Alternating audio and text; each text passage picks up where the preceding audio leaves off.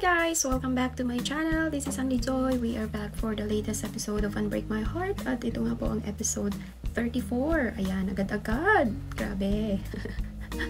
Kailangan malaman natin kung mabibisto na or mapapakita na ni Rose at ni Sandra ang evidence na talagang nagsisinungaling si Christina sa kanila.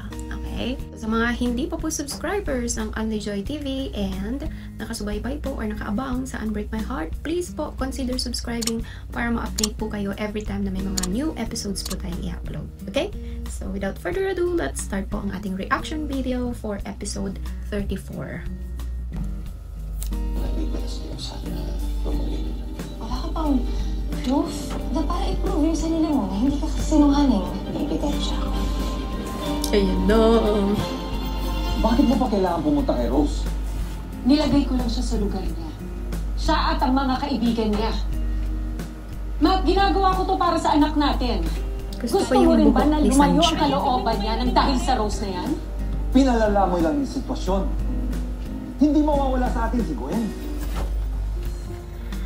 Yan din ang sinabi mo about Sandra, di ba? Ang sabi mo, hindi niya mapapatawad ang nanay niya dahil matindi ang galit niya dito. And yet, tignan mo ngayon na nangyari. Nabilog na rin ni Rose yung ulo ni Sandra. Laging galit na, no? Sir, excuse me. Nandito po si Miss Sandra. Bakit hindi mo pa atin? Kasama po niya mga niya.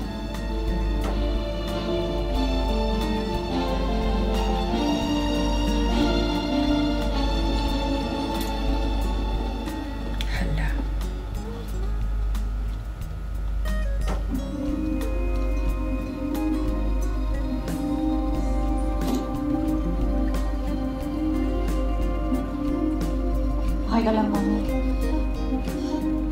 Okay lang.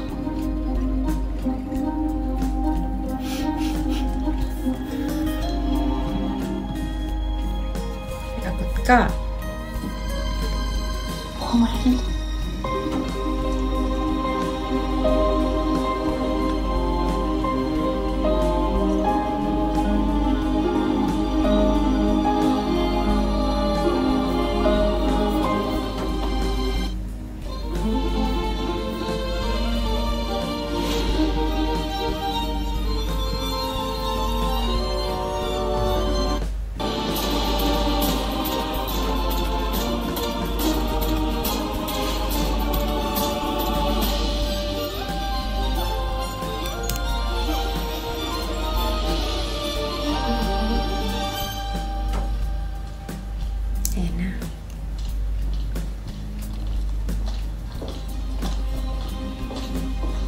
Anong pinunta niyo rito?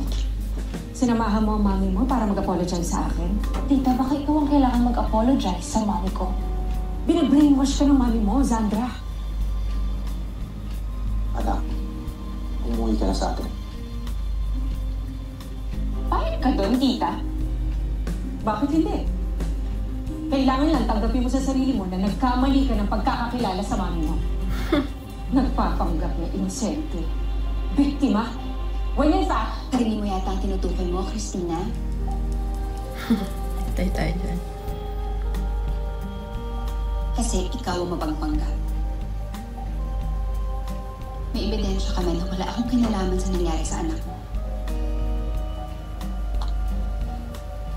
Tignan mo to doon. Hala ka! Gusto mo naman? Ha? Ha? Gusto mo ako sa palit? Kaya nga yan!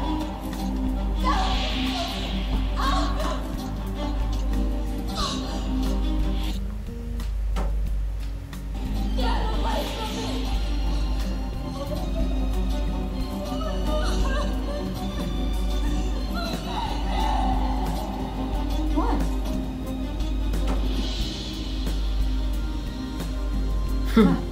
Sinaktan ako ni Rose kaya ako nakunan. Kitang-kita naman siya sa video. At kitang-kita din na umaarte ka lang, tita. Hindi ka sinaktan ng mommy ko, pero yun yung pilit mo pinapalabas sa aming lahat. Hindi ko alam kung kailan o paano nangyari yun, pero walang kasalanan yung mommy ko. Hindi ko rin mapapatunayan ang dahilan siya sa video. Ma, paniwala ka sa akin. Obviously, sinisiraan lang ako ni Rose.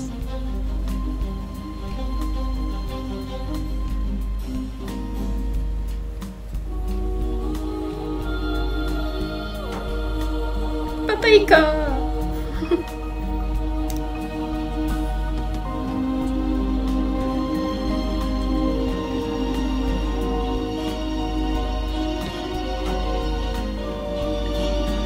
Yada, nakakahiya ka. Gwen, believe me. Masakit din to para sa akin. Pero kailangan malaman ni Daddy yung totoo. And I know masasaktan si Tita Christina. At ikaw na din. I understand, ate. Gusto ko rin naman malaman yung totoo. It's just that deep inside, sana hindi ito yung totoong nangyari. Naawa na rin kasi talaga ako kay Mami.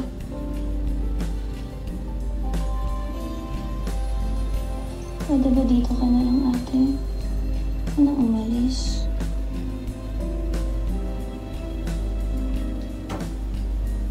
Sandra, ako na nakikiusap sa'yo. Please stay. Mahal na mahal niya, no?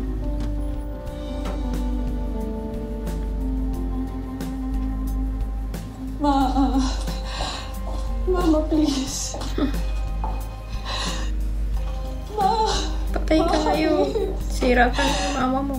Siya na harang Paano kakampi nagawang mo. lukohin ako?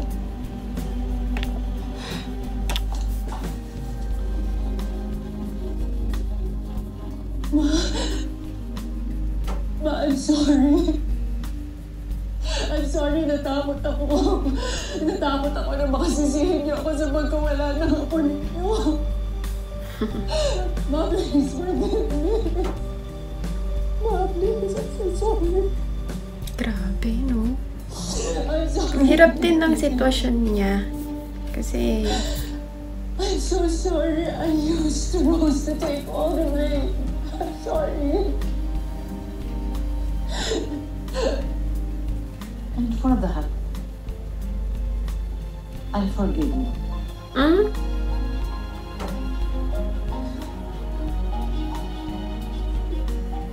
Just remember, Christina, from now on, no more lies.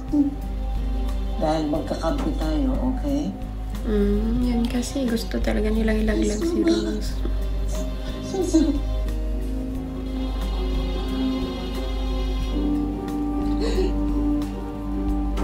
Kamusta? Kamusta yung mahal mo? Okay naman kami. You should have seen Tita Christina's face dun sa video. Wala talaga ng lihim na natatagong forever. Alam mo, forever talaga tayo, no? No, grabe siya. Good. Ang cheesy. I hate you. I hate you more. Sige na. I'll see you tomorrow, okay? Bye. See you.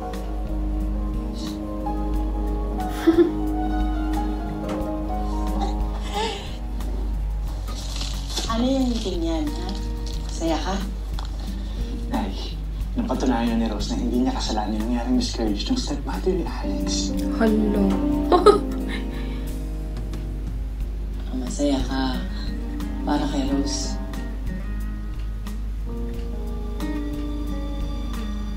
Hindi pa rin ba kayo titigil? Hindi pa rin ba kayo titigil? Paulit-ulit na lang tayo. Wala na nga kami. Pareho lang kami ng tatay mo. Ayaw lang namin masira yung buhay mo. Sino bang sumira? Hala! Meron talaga siyang something.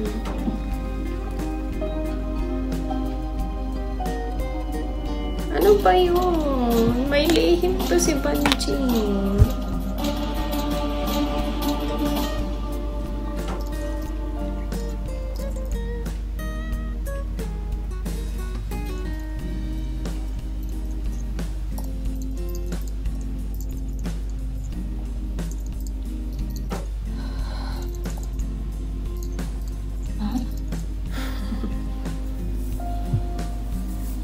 I'm sorry.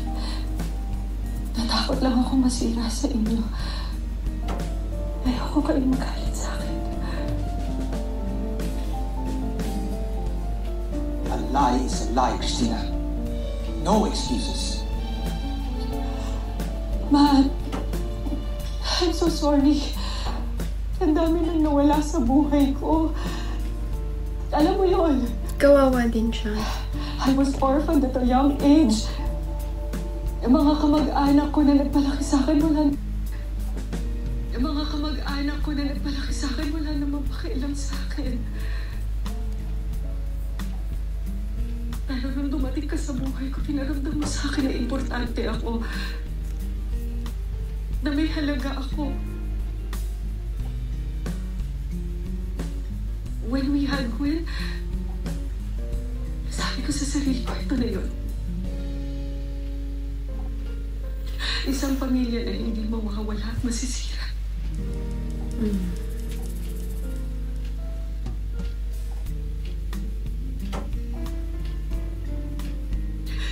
Pero dumating ulit si Rose to destroy everything that's important to me, Ma.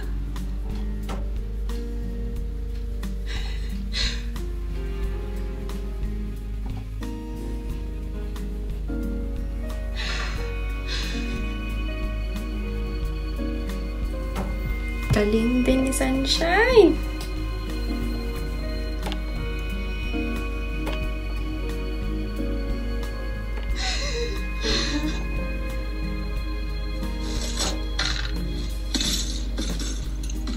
Kapag hindi natin hinarap tong problemang to, baka maulit na naman yung nangyari dati. Problema nga yung Rose na yan eh. Dapat siyang mawala. Dapat siyang magpakalayo-layo kina Renz at Alex. Angie, ilang taong hinanap ni Rose yung anak niya? Sa tingin mo papayag yung dumistansya? Aba, ay nanay siya. Magsakripisyo siya. Mahal ni Alex ang anak natin. Panira yung nanay niya. Ang tanong, si Alex ba mahal talaga ng anak natin? Si Rose kasi mahalin niya. Grabe. Siya ang dapat mahalin ni Renz. Hindi naman ganun kadali. Oh. Bakit?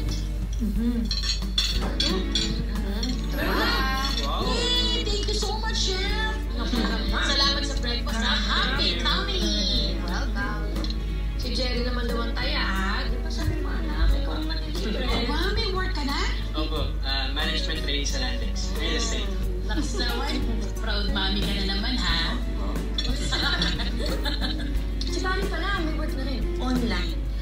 Pero, Gamer. kung sakasakali lang na may racket, ha? Willing sila ni Jacob. Walang problema. Thank you. Ay, sunod-sunod talaga ang blessings natin. Nakakatuwa na. Hindi lang pala sunod-sunod, kundi doble-doble pa. Doble-doble? Si Queenie. Kambal daw ang anak na ni Jacob. Pakisabi, congrats. Ay, oo, sige. Pero, ganito pa siya nalipatan eh. Bakit? Eh, doon daw muna siya sa probinsya nila, Jacob. LDR. Eh, mas maalagaan daw siya doon ng biyanan niya habang naghahanap daw si Jacob ng work dito. Pakisabi kay Jacob na magkaka-work siya. May paparating na blessing. Ba, Elsie? Ano yun? Kasi di ba magbubukas na yung restaurant namin ni Sandra? Si Elsie ang manager. Yes. Ay, magre-resign ka na dito. Hindi, change management na to. Tsaka tuloy na yung pagmamigrate ng may-ari. At itong si Arthur. Art! Kasama ka, di ba? Of course, ma'am. Yun, sama natin siya para hindi na tayo magpalit ng security. Nakakatuwa talaga. Sunod-sunod ng good news. Ang dami-dami. Yes. And the best news is, itong bruhang si Christina, talo na. O, di ba? Napatunayan na hindi si Rose ang may kasalanan ng pagkawala ng baby niya, no? Maling talaga eh. Ay, oo. Kasi, ay, totoo naman yun.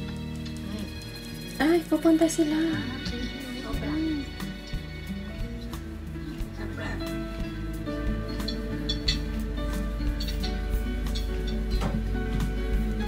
Patay, pupunta rin si Renz. Di ba? Kaya makikita niya.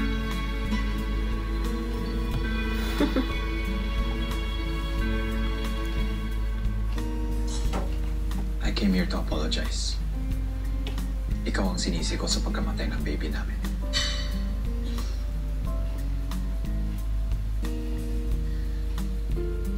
Sorry din. Alam ko na magkakaproblema kayong mag-asawa pag nalaman mo ang totoo. Pero sana matutunan mong patawarin si Christina. Alam ko kasi yung pakiramdam ng isang tao na pinagkaitan ng pagpapatawad. Sana umuwi pa naman sa kanya. Naaawa si Alex lalo sa kanya. Dapat noon pa ako nakinig sa'yo. I'm sorry, Rose. I never listened to you.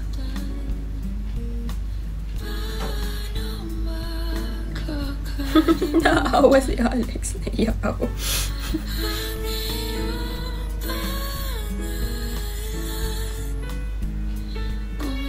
Oh no. Sana patawarin mo ako. Oh my God, si Ren.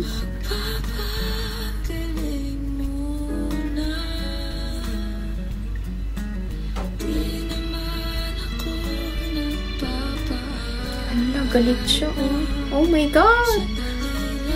Nakakatakot yung ganyang tao. Mahal niya talaga si Rose, my gosh.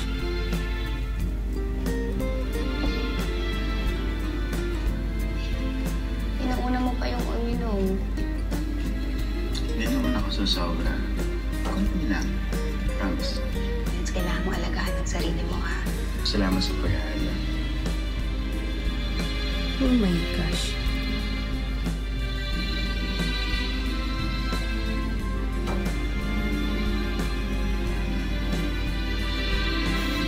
Buti sana ang picture nila ni Alex. Tinitignan niya eh, no?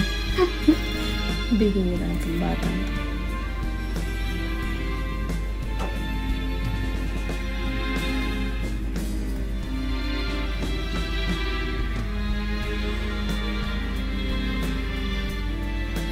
Mommy, I just got home. Tumawag lang ako to let you know that I am so happy. Ay, grabe. Hindi ko akalain na magiging okay na ulit kayo ni Daddy. And, syempre, sana soon. Kayo din, Tita Christina, siya ni Ama. Sana nga, anak. Walang imposible.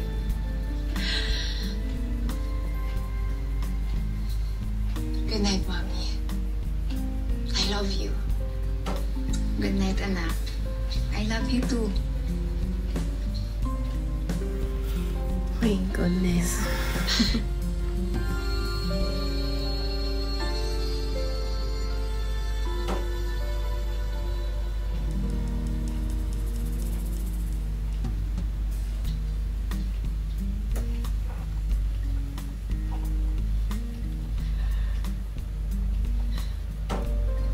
I didn't know what to say.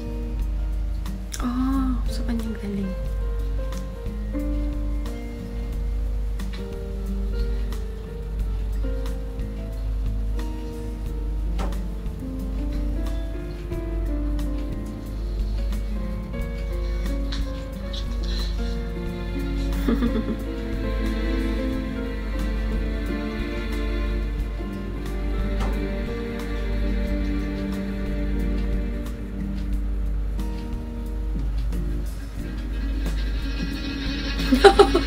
Hinarap na namin siya, binalikan.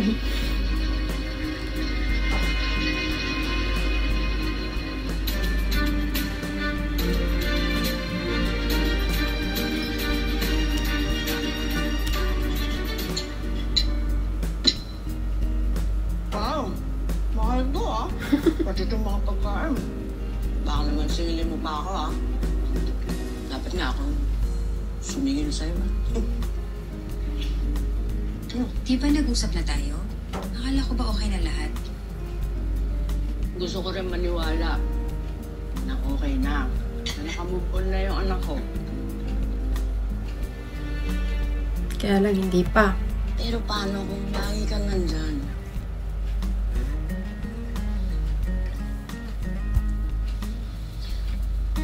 Ano bang gusto mong palabasin? Na may gusto pa rin ako sa anak mo? Na ako ang nag-ahabol sa kanya? Paano kung hindi lang ikaw? Paano kung pati si Renz? Sa palagay mo ba kung hindi ko nakikita na buo at totoo ang pagmamahal ni Renz sa anak ko, hahayaan ko? Sundin mo na lang ako. Sundin mo na lang kung anong gusto mo. Maniwala ka. Para to sa kabutihan ng lahat.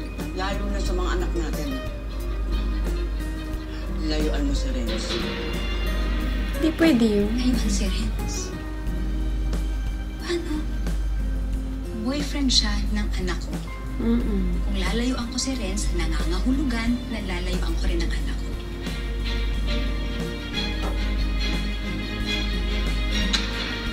Kasama lalaki yung mommy niya sa Switzerland. Kuha po yan outside of your hotel in Luzon. Find out who this guy is. Oh my Alam niyo, God. magandang pangalan dito, Roses Cafe. Parang mas maganda siguro kung Sandra's na lang. Ikaw, type mo ba? Kung anong gusto ni ma'am. Sino yung kasama mo last? Ganda rin ah. Akala namin pinagpalit mo lang si Alex. Ano pala yung sinasabi nila na kasama mo dito yung isang linggo? Naniniwala ka talaga sa kanila. Sabi, wag daw basta-basta magtitiwala. Eh, minsan nga kung sino pa rin pinagkakatiwalaan mo, sino pa yung niloloko sa'yo. Hala! Oh my gosh. Oh my God. Ano ba yan? Siya naman ngayon ang maiipit. Naawa ako kay Rose, no? Kasi parang sa lahat ng sitwasyon, sa kanya magfo-fall yung yung sisi, yung hinanakit, yung kahihiyan, lahat-lahat sa kanya magfo-fall. Magagalit yung anak niya, magagalit na naman yung family niya sa kanya. Ay, kawawa naman siya. Anyway, I hope you like this video po, episode 34. At sa mga hindi pa po nakasubscribe sa aking channel, please consider subscribing para ma-update po kayo every time na may mga bago po tayong episode. See you guys on my next vlog. Bye!